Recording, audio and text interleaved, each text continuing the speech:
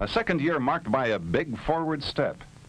President of the board, Adrian Falk, calls a special meeting to order and introduces General Manager B.R. Stokes. It was on this site, Stokes says, that barely a year ago, the President of the United States officially broke ground to launch construction of the Bay Area Rapid Transit System.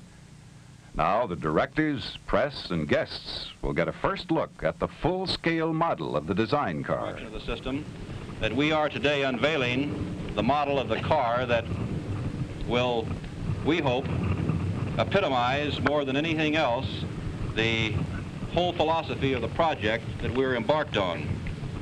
And that philosophy is that the Bay Area residents, given a choice, will choose to ride on rapid transit in luxurious, air-conditioned, 80-mile-an-hour comfort rather than drive to work in their cars day after day on the crowded freeways. The ribbon is cut.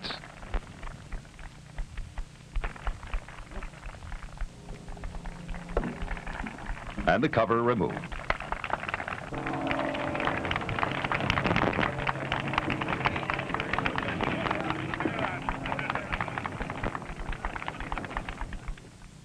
Your comforts, your safety, and your convenience were first considerations in designing this car. Seats are wide and softly cushioned. Floors carpeted. Vista windows have been treated to resist heat and glare. This is a full-scale model of the broad-gauge, lightweight electric car that will travel the 75-mile interurban system linking Alameda, Contra Costa, and San Francisco counties. See what we got here. Well, they're here. Hey, come on in and sit down for a while. And they're momentary. I've never seen anything like it. Look at the carpet. The seat is really comfortable. Here, sit down and relax. Very fine. Good big window. Very nice. Testing 1, 2, Color. 3. This is the public address system, which the attendant will use to call Oh, out the just like our stations. sofa. Did you see this adjustable reading light? Sort of like a jet, only it seems more roomy in here. No straps, huh? No, no. No. In Everybody's the rear half of the car, So that you will board this car in a few years, the testing of new engineering concepts is moving along too. Technical studies of every phase of operation, providing the best ride possible.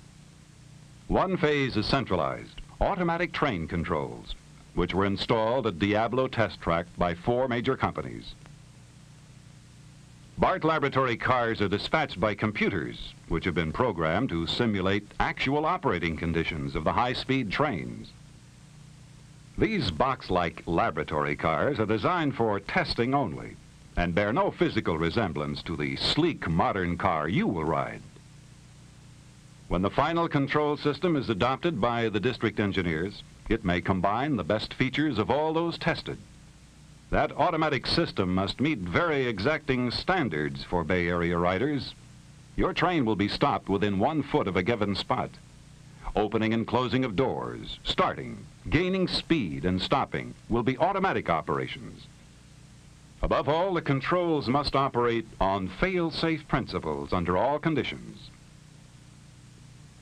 Because BART will be the first new rapid transit program to be built in this country in 50 years, many of the advanced space-age concepts being developed at the Diablo Test Track are supported by federal funds. Your Bay Area system will become the model for rapid transit throughout the United States. Now, what is BART doing specifically as it moves along to the day when you will first board this car? These completed aerial structures in Contra Costa County are an example of the 31 miles of aerials planned for the system. The same structures in Albany, nearly completed, will be part of the first East Bay line to operate. Because a new transit system calls for more than the solving of technical problems, a distinguished Bay Area architect, Don Emmons, was retained as principal design consultant. He is convinced that rapid transit to compete with the automobile must be fast, efficient, convenient, attractive, and comfortable. But most important to you, Emmons has said that the system must enliven the commuter's spirits and not be the twice-daily nightmare that most existing transit offers. Architects are involved in every phase of BART design.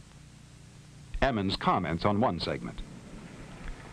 These aerial structures that you see here under construction in uncompleted form are one of the major design elements in the entire rapid transit system.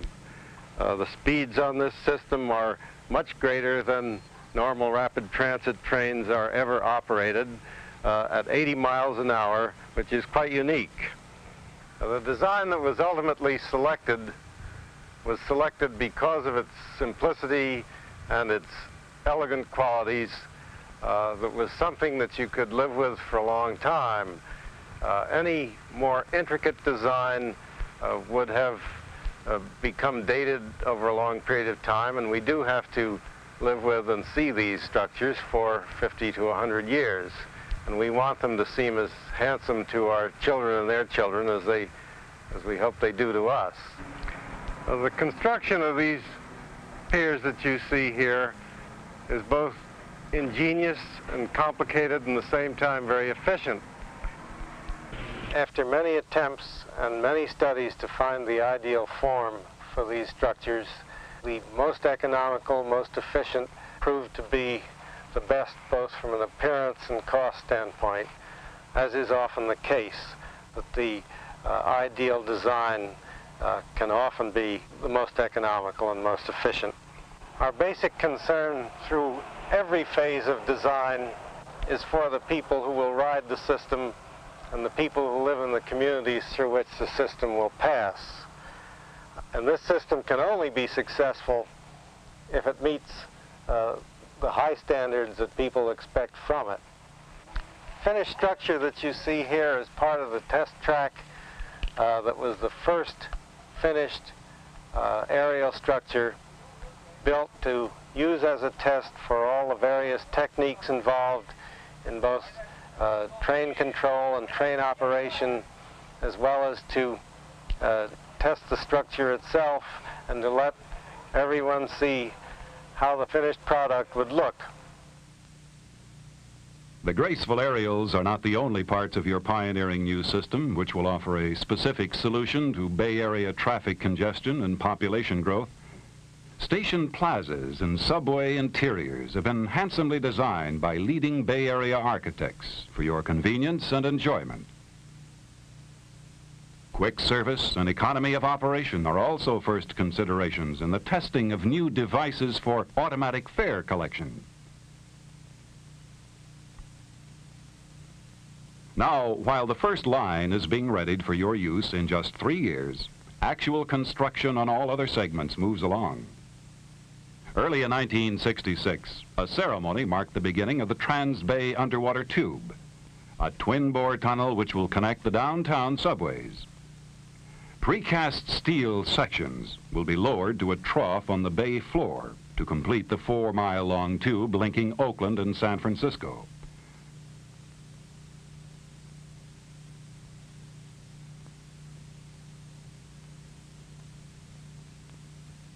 The festive opening of actual construction on this vital link was preceded by 3 years of underwater soils testing and developing of engineering concepts and designs.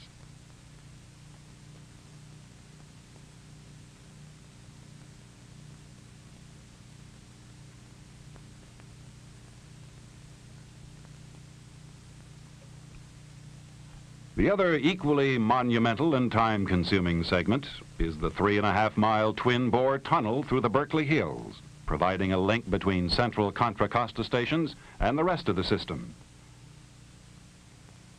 Precast ribs are hauled into the tunnels, which are progressing from both the Oakland and Orinda portals.